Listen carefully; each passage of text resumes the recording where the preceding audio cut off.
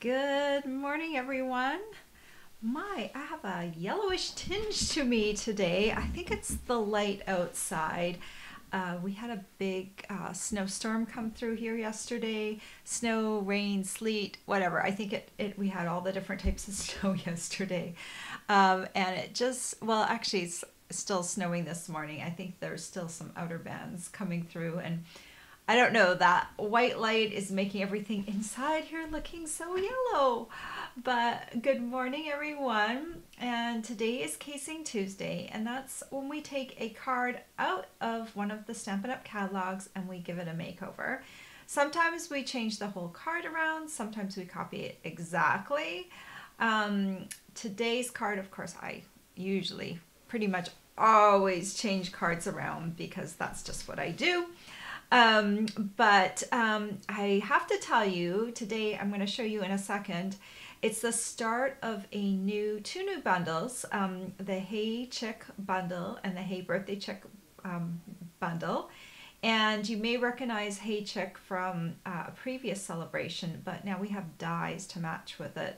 And the Hey Birthday Chick stamp set in the January to June mini catalog has also a die set now, and those can be purchased starting as of today. So if you're wanting to know more, make sure you click over to my blog. The link is down below, and then the banner right up at the very top of my blog post will take you over to all the products. But I'll talk about them in just a minute, and I will show them to you, so that will be really cool. I love both of them because you can create some really cool scenes with them, and use the birds all together, and they're just really fun. And you know me, I've probably said it many times before, I love cute animal stamps, and these are definitely cute animal stamps. So let me show you today's card that we are copying. It is this card, and on first inspection, you might think, whoa, I can't really see all the different layers. Well, we broke them down for you in a second. I'll show you the sketch. But for me, I ended up deleting that vellum square. It's kind of a square, not quite a square, that is kind of behind the circles. I didn't really need it for my card. It was kind of a distraction. So that one got ditched. So you can do things like that. Like you can change the orientation from landscape to portrait. You can delete a layer, add a layer. You know, what I've tried to do though with my card is I try to kind of keep the essence of the original. So you will definitely see the essence of the original in the card if you look by both of them, but you will also see some differences. So here is the sketch. If you want to have the measurements for the layers, it's always helpful.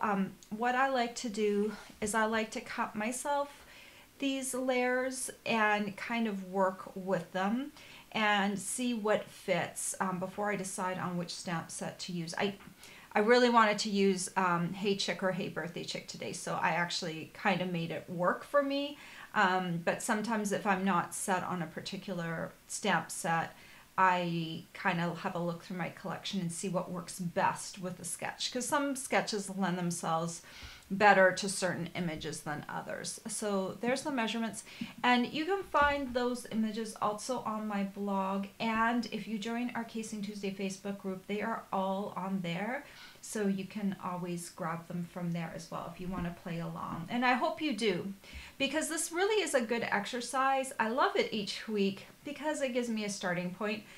A lot of us are really, really busy, right? And when you're busy, it's difficult to come out of, to make a card just right out of your head. You know, you might have an idea, but it's kind of hard to get all the different things on the card. So it's a good exercise because now when you're looking through the catalog, you're going to be thinking, oh, I like that card layout. Let me save that for later, and I'm going to make a different card out of it. So it's actually really useful because my card today doesn't look exactly like the original. You know, if I didn't put them side by side and show you how it how it changed, people would think it was a completely original card. So it's kind of neat to be able to have that starting point and create a completely new card with it. So good morning to everyone who's joined me this morning. Good morning, Lisa, Mary, Amy, Dee, and Marcy. So glad you're here. I will pop back on the comments later on and see if you have any questions for me. And I want to get started now. And I'm going to pop over to my other camera. So here's the card that I created. Isn't it fun? Dancing chickens. I love it. And you can see I kept the circles. Oh, my phone is ringing. I'm just going to decline that. If it was someone that needed me, I hope they call back. Unfortunately, my phone also rings on my laptop, so that's kind of hard when that happens. Maybe next time I'll just click off once on my phone. I'm so bad at answering phones when I'm bad with call waiting and all of those other options. They just like, I can't deal. But anyway, you can see the circle that was in the main part of the card, and you can see the rectangle, and I just left out the square because I kind of wanted to create a little bit of a barnyard scene. The circle kind of turns into sunshine, right? And you can see a little bit of paper peeking out. This paper in the background you can only get right now if you get the starter kit, because you get 5 packs of paper for free. So it's some Bumblebee from the 2020-2022 in color collection of the paper. But you could also just use a regular Bumblebee circle, but I kind of like the little checks in the background of that sunshine. So I'm going to show you how I made this card. And let me just talk about the Hey Birthday Chick bundle. So you can buy this as a bundle. You can buy the dies separately. You can buy the stamp set separately. But as always, when you buy a bundle, you can save 10%. So that's always a nice thing. And then you'll recognize Hey Chick if you've been around for a while. And this was a celebration offering a while back, and a few years ago, and it was very, very popular. And so they brought it back with some dies. So now you can purchase Hey Chick if you don't already have it. You may have it in your collection. It's the same as it was before. So if you just want to get the die set, you can get the die set. Look at the little chicken coop, and we've got some chicken wire and some corn. It's really cute because both of these die sets together have some, you know, we have a fence post. I love this happy birthday. So they're kind of nice to get together and use together. All right, let's start off with stamping. I'm going to take the 2 chickens I'm going to use, and I'm going to stamp them in Memento ink, and then I'm going to die cut them. Let me stamp them on here. I took this, this was the scrap I cut the original out of, but it was big enough so that I could stamp some more on here. Let me set these aside. And I'm going to bring in my, I'm lifting up my machine here, crank this through, and I'm going to grab my dies because I need these cut out. And I always like to cut them out first. It's easier to color them when they're not cut out, but if I make a mistake and I don't cut these out right, if they shift, I'm going to cut them one at a time because sometimes I find it's harder to get them both lined up perfectly. Okay. So I'm just going to run this one through. So I like to cut them first and then color, because if I make a mistake with cutting, I get kind of annoyed if I spend all that time coloring something to perfection and then it's shifted and die cut. So that looks pretty good. And then I'm going to do my little chickadee. Chickadee-dee-dee. Okay, here he is. I love that all of these little images have dies to match. Okay.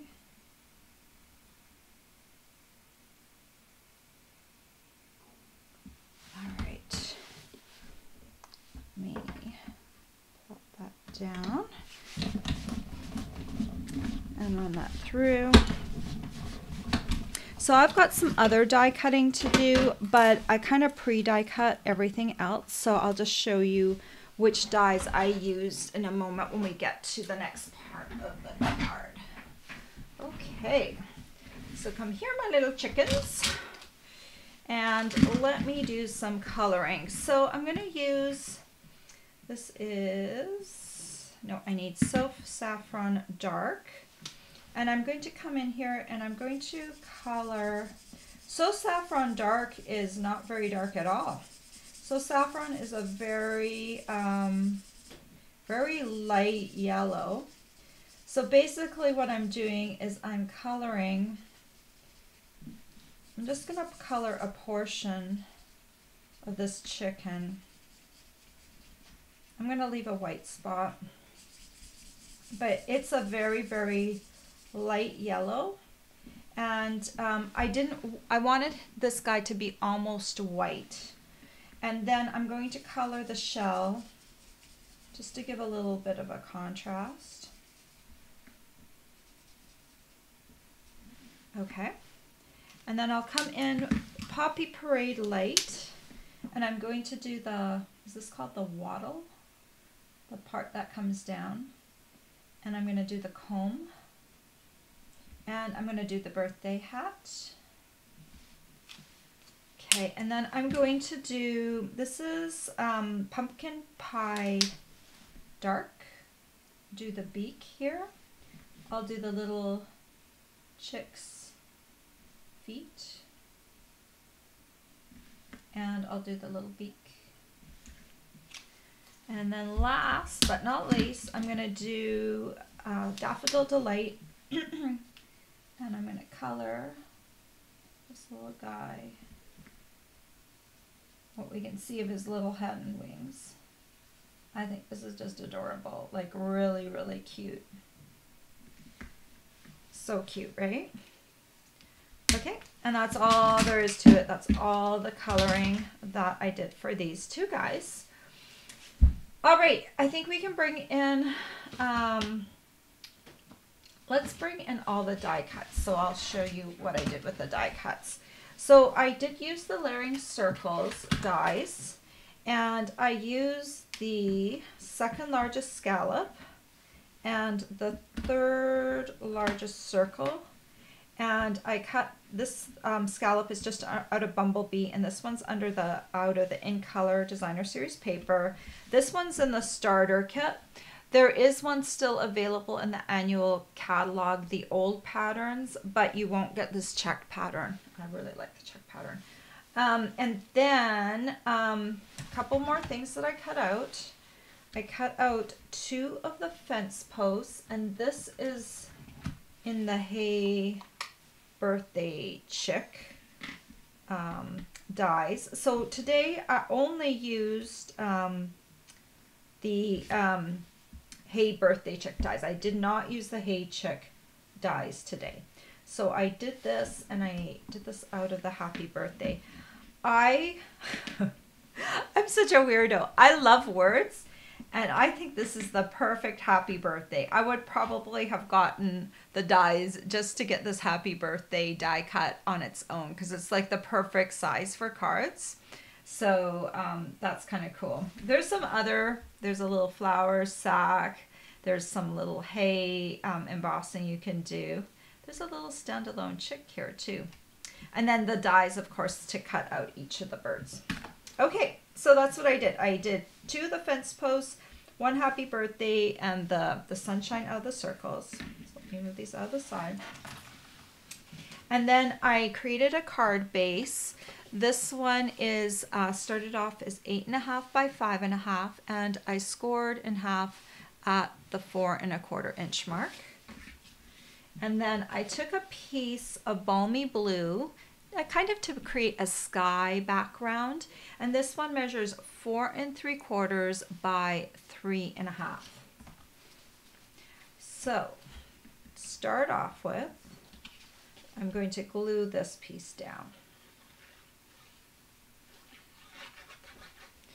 And this one on the original card, it was a little bit towards the right hand corner. So I'm going to go about 1/4 of an inch from the right side and 1/4 of an inch from the bottom. And then just kind of glue that down. And I need to bring in my sample card here so I kind of get an idea of how to bring all of this together. Next, I wanted to glue the sun. So let's glue the 2 sun pieces together.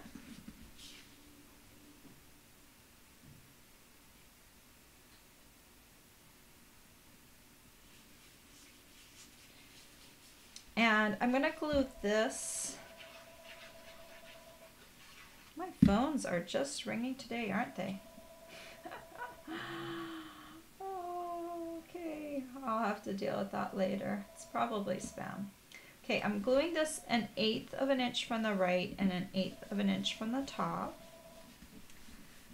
Okay, and then I'm going to glue these on here too, but I need to take this little piece off at the side because I kind of want this to be the end fence post. So I'm just going to cut off that like that. So and then I'm just going to arrange these on here, down here at the bottom. So let's do that.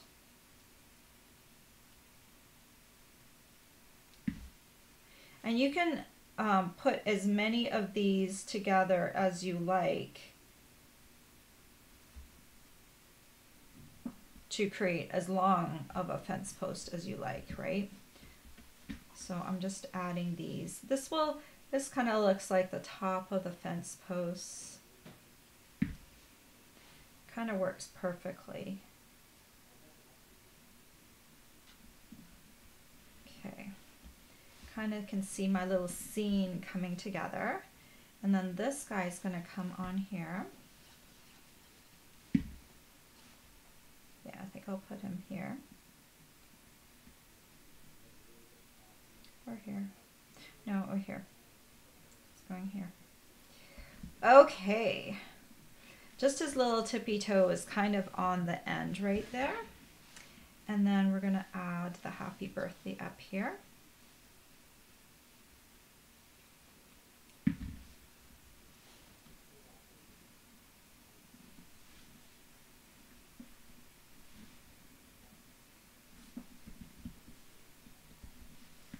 And then my little chick, I want to add him with a dimensional.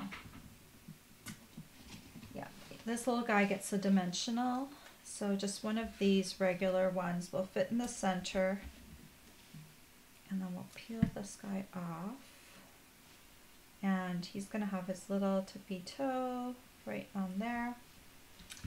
So cute, right? I love this. And then I'm going to add, this is the Playful Pets trim. It comes with this black and white baker's twine and this red gingham. I was debating whether or not to do the red gingham bow, but I decided to go with the black and white one in the end. So, I mean, this makes a really cute bow as well.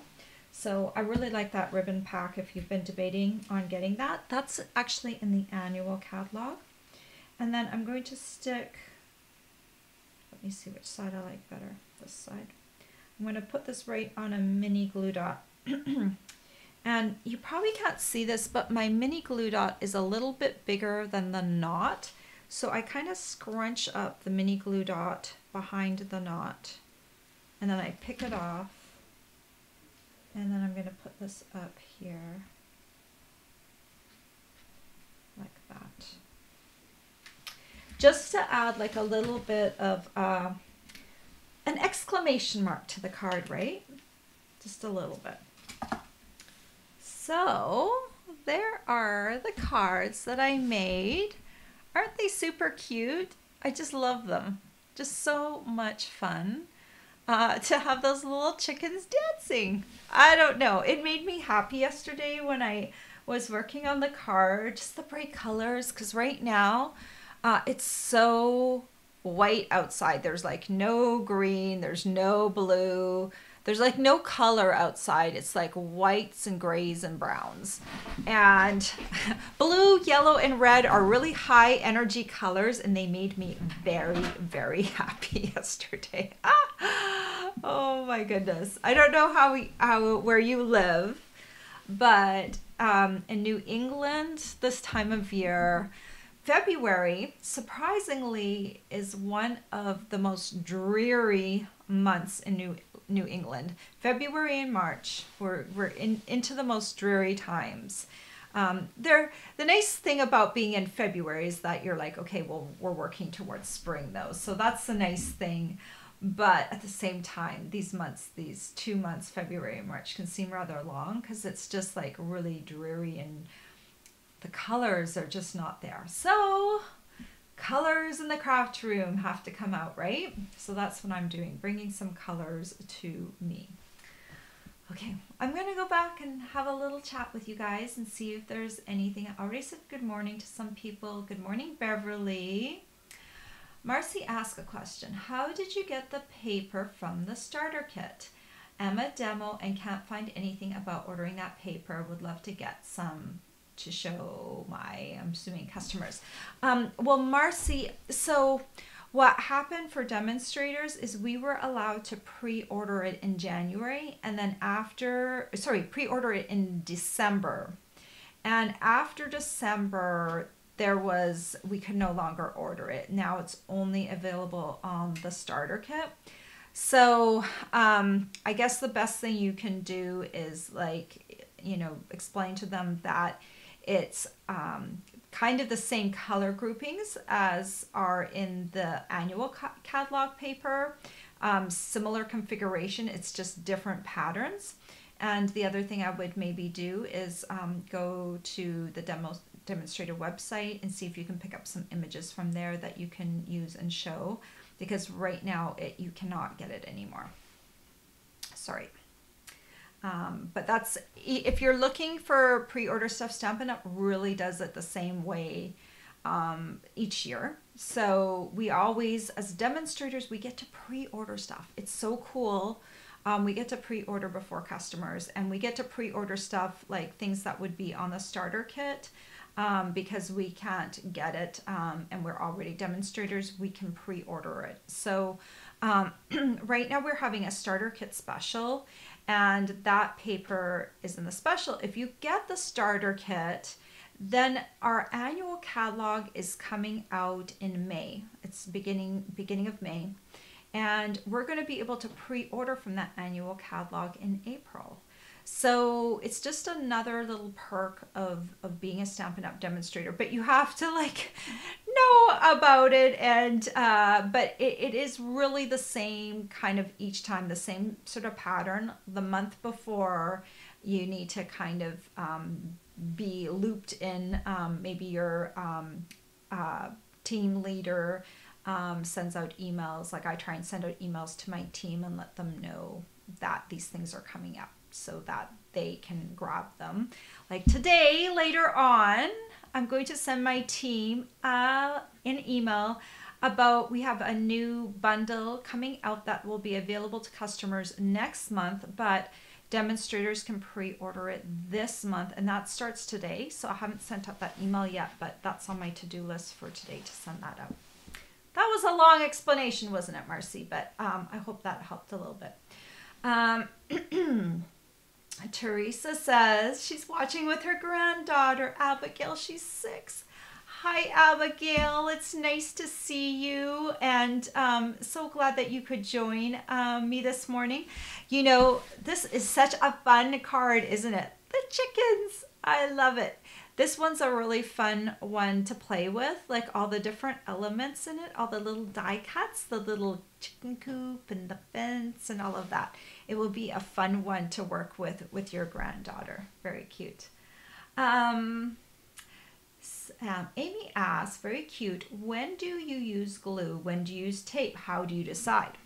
Okay, Most often I use glue. I love glue. It really holds well. And because I'm I'm a 3D artist. I do pop-ups, and that glue is going to stick. There are some exceptions. If you are using glossy paper, glue does not stick to really glossiness that well, like so window sheets. So if I'm using window sheets and anything that is like kind of shimmery, then I'll switch to tear and tape. If I'm popping something up, I'll use a dimensional. If I'm using, like, this is a little slightly heavier baker's twine. So, and it's a little stiffer than our other baker's twine. Like, we have two baker's twine collections right now from the mini catalog. I would actually use glue with those, put a little glue where I was going to stick the knot of the bow, and I would use that to attach. This one, though, it's a little heavier, so I used a mini glue dot. So that's when I use a mini glue dot. But pretty much I use glue. I really like it. I do go through bottles, but it is, for price-wise, it's awesome. And it sticks. Like, nothing is going to fall off my card.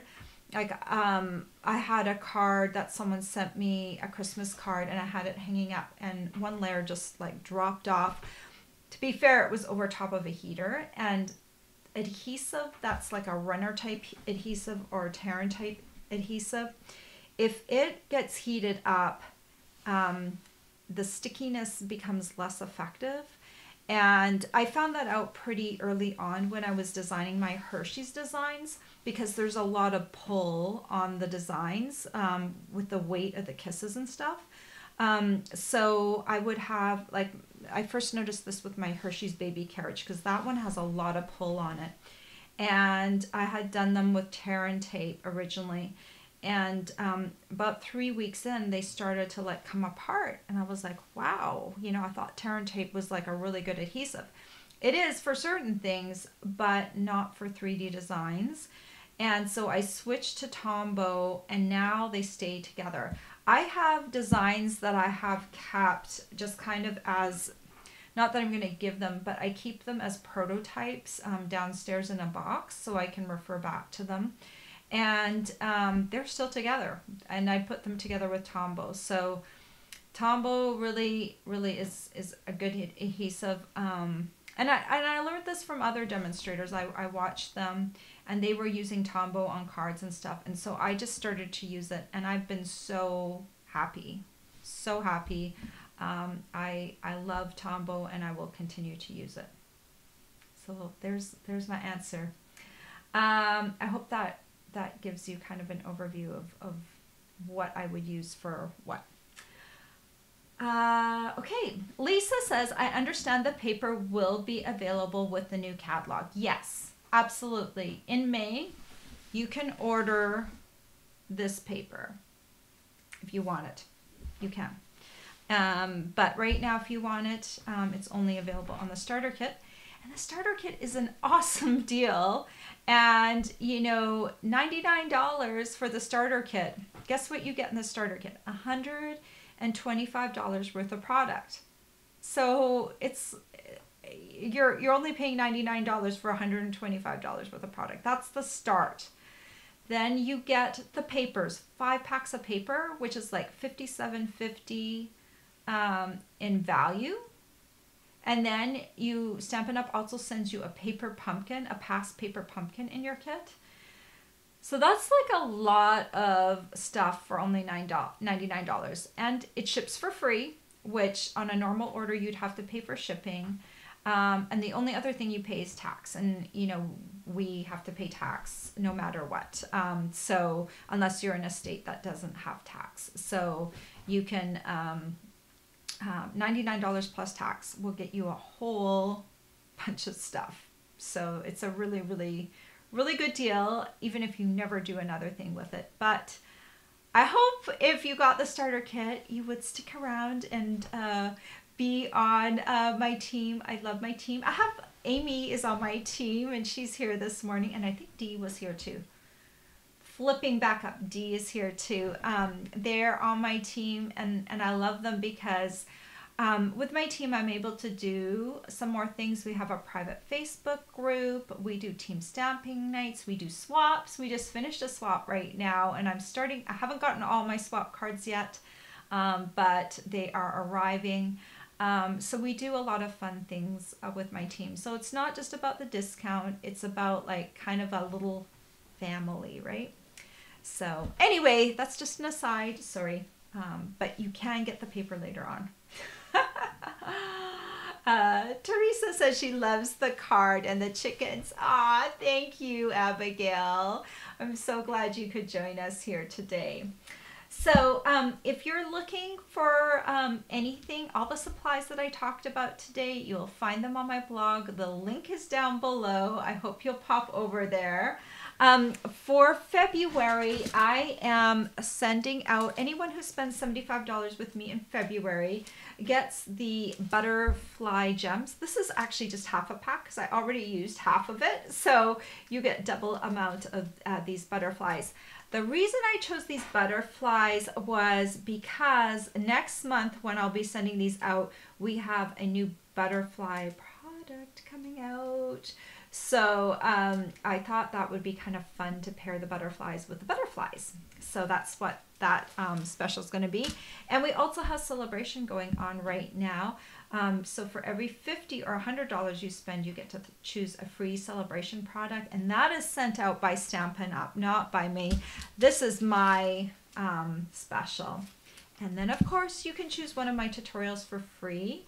And I have some exclusive tutorials that are paid tutorials, but if you place an order for me, you can pick one of them for free, and then I send it to you via email. It's a PDF tutorial.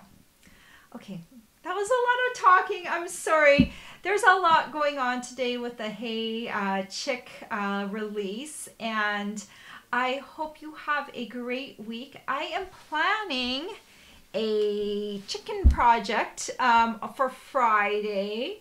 I don't know what it's going to be yet, but I'm going to take my little chickens and I'm going to play with them. And on Friday, I will have a project with you. I'm not sure if I'm going to do a fancy fold scenario yet or if I'm going to do a 3D project. I'm leaning towards the 3D project because the chickens are just so fun like to do on a card in general. So I think maybe I'll do a 3D. We'll see. I have to get playing. My creativity just kind of flows. So I kind of design, I don't really design in advance. Like some people will sit down and design like a whole catalog's worth of projects in one sitting. I don't do that. It's confusing for my brain. So I kind of design on a weekly basis. So that's why I'm like not always very committal as to what I'm going to show you. But regardless of what I'm going to show you on Friday, I'm sure you're going to love it because it usually is something kind of creative and original. So I will be on YouTube on Friday. I'll be doing a live at 10 a.m. Eastern. So I hope you will join me there. All right, guys, hope you have a great week. If you have any questions, please send me an email. I have my contact link below, and I'd be happy to answer your questions. Teresa says, thank you, Brenda. Can't wait to see what you come up with. Looking forward to Friday. Well, thank you. I hope to see you on Friday live. Take care, guys. Have a great week, and bye-bye.